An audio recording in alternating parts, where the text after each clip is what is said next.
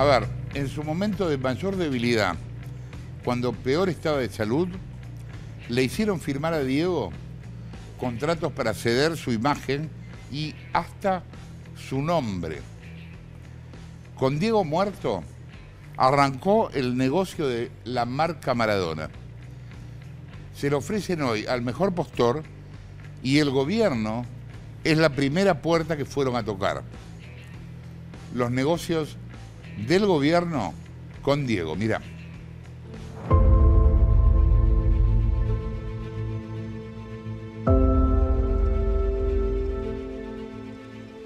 ¿Te imaginas un billete en Argentina con la cara de Maradona? ¿Y un espectáculo de homenaje al Diego en la 9 de julio? Bueno, si no te lo imaginás, no te preocupes porque hay alguien que ya se lo imaginó y que además se lo propuso formalmente al gobierno. Negocios oficiales y campaña con la imagen y el nombre del ídolo argentino. ¿Qué es lo que firmó Maradona en agosto de 2020 con la empresa de Morla? Cede lo último que le quedaba, que era su nombre, su imagen y sus marcas. El billete con la cara de Maradona es algo que se quiso hacer desde el primer momento. La discusión era cuántos billetes hacía y de qué valor eran. Esta historia comienza acá. En este complejo de Puerto Madero funciona Sadvica, la empresa que el abogado Matías Morla creó para quedarse con la imagen y la explotación de la marca Diego Armando Maradona y, por supuesto, con un negocio multimillonario. ¿Qué descubren ustedes que hace Sadvica? Empieza a firmar contratos de cesión de derechos de imagen para la explotación del nombre Maradona y de la imagen de Diego después de la muerte, y de hecho firma, nosotros tenemos conocimiento en la sucesión, el doctor Morla, el doctor Alessandro en realidad presenta en la sucesión 6 contratos firmados entre febrero y mayo. O sea, firmó más contratos Diego muerto que vivo, no firmaba tantos contratos juntos. ¿Qué se venden en esos contratos? Todos los derechos a imagen de Diego. ¿Para hacer qué cosas? Todo, desde remeras, buzos, series, monedas, billetes, estampillas, todo lo que pueda venderse en el mundo con Maradona, botines, camisetas. Maradona se murió, no puede hacer más dinero. ¿Qué hace dinero ahora? La marca Maradona. 3 meses después de la muerte de Diego, Morla firmó un contrato con la empresa Ibertest Sociedad Anónima para ofrecerle a la Casa de la Moneda Argentina la emisión de billetes, monedas y estampillas con la imagen de Diego Armando Maradona. Se pacta hacer las gestiones ante el Banco Central de la República Argentina para la emisión de monedas y billetes. La idea era que se hicieran billetes de un valor semejante a los $100 y que esos billetes fueran, además de billetes de curso legal, billetes de colección. ¿Puede un particular por su propia cuenta acercar a Casa de la Moneda con un proyecto de hacer billetes o monedas? Puede existir, déjame que te diga que en el caso de que un particular venga y diga, mirá, quiero poner una imagen de tal persona en un cospel, eso se convertiría en una medalla y no se convertiría en una moneda. El único que le puede dar el curso legal y un valor a eso es el Banco Central. En el caso de billetes, que no sería billete obviamente, sí, déjame que me corrija, sería un papel moneda pintado con alguna imagen.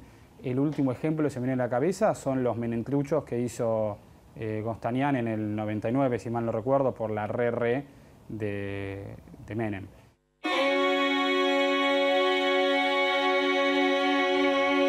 Ibertest asegura en el contrato que es una empresa especializada en proveerle bienes al Estado. Quien firma en representación de la empresa es un hombre de negocios llamado Alejandro Trasmonte.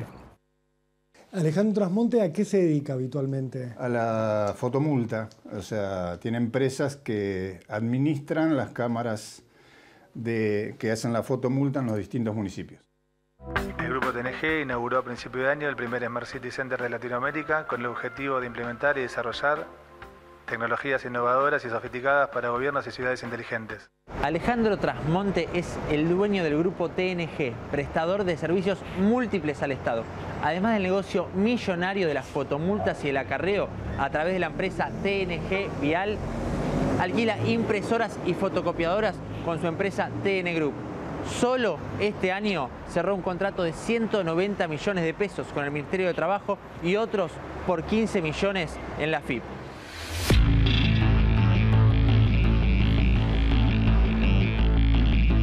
Todas sus empresas, al igual que Ibertest, la que firmó el contrato con Morla, tienen dirección acá, en el barrio de Belgrano. Hola. Hola, ¿qué tal? ¿Esta es la empresa TNG Vial? Sí. ¿Y es la empresa de Billetes también? Sí. Ah, ¿se encuentra el señor Alejandro Trasmonte?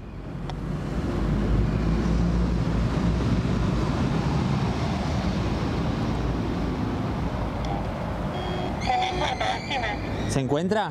No, es que esto es el estudio contable, que no soy nada. No está él en esta dirección. Hola.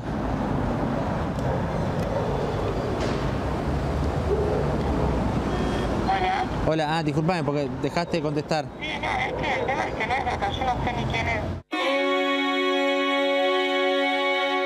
Un mes después de la muerte de Maradona y antes de firmar el contrato con Morla, Trasmonte estuvo en las oficinas de la Casa de la Moneda y se reunió con su titular, Rodolfo Gabrieli, un ex gobernador peronista de Mendoza. Un compañero peronista que fue gobernador de su provincia. Bienvenido.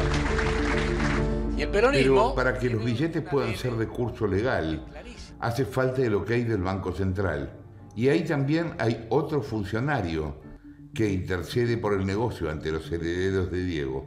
Se trata de Sebastián Rodríguez Barbaró, hijo de un juez federal, que trabaja en el Banco Central desde 2013 y hoy es analista de asuntos judiciales. En la primera visita que yo tuve por este tema nos dicen que el contrato iba a ser por 10 millones de dólares y, o sea, el contrato total y nos cuentan que iban a imprimir billetes conmemorativos de Diego.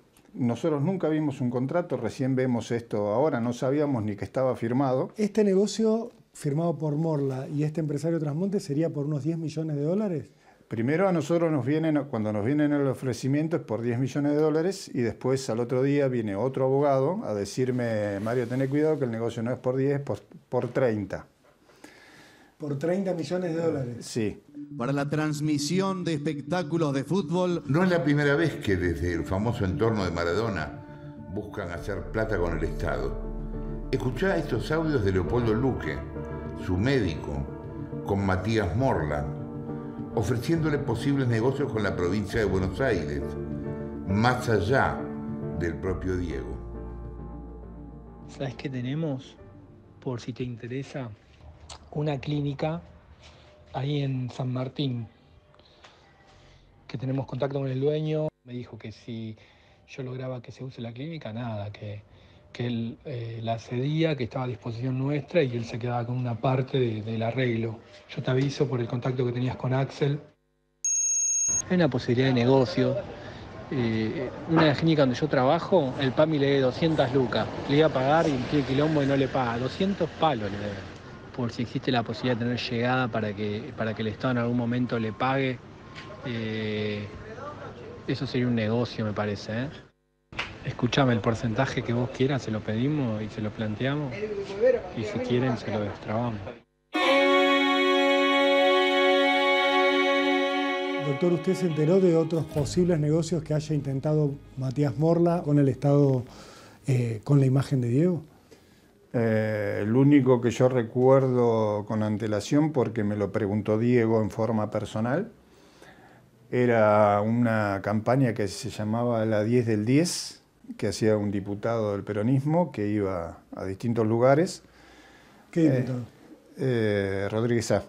Con el apoyo de él, de un experto en dificultades. Y el de la Cruz Roja Argentina, te invitamos a que te sumes a las 10 del 10. Es una movida solidaria nacional para estar en la casa de todos los argentinos que lo necesitan. Y cuando Diego ve las fotos, dice, pero esa remera no la firmé yo.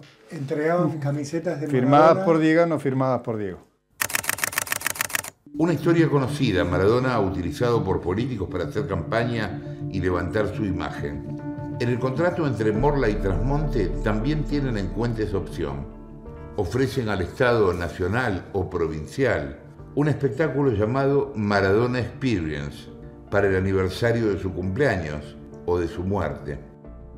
Y a que no adivinás con quién se reunió Gabrieli, el titular de Casa de la Moneda, después de ver a Trasmonte. Con Tristán Bauer, el ministro de Cultura de la Nación. Era un museo en Dubái, un museo en Suiza, un museo en Nápoli y un museo en la Argentina. Cuatro museos que era una Maradona Experiencie, que era algo digital. Vos ibas a entrar, ibas a poder tirar el córner o el tiro que Maradona le pegaba con la mano y demás. Claro, pero lo que llama la atención es por qué venderle al Estado argentino este negocio. Uno podría pensar que es venderle al gobierno la posibilidad de hacer un show con Maradona. Bueno, me imagino que dentro de la idea los grandes compradores son siempre los estados de esto. La campaña electoral ya arrancó y la operación Maradona también. En mi país los políticos se hacen ricos, pero a la gente no le dan nada.